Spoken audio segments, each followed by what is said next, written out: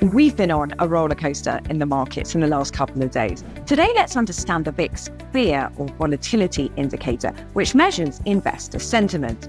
Now, when the S&P falls, the VIX rises, showing increased fear and uncertainty. And when the VIX goes over 30%, it signals high market fear and volatility.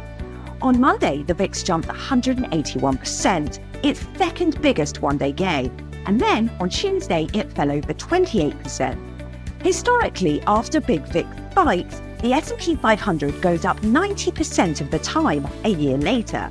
And after drops, it rises 83% of the time.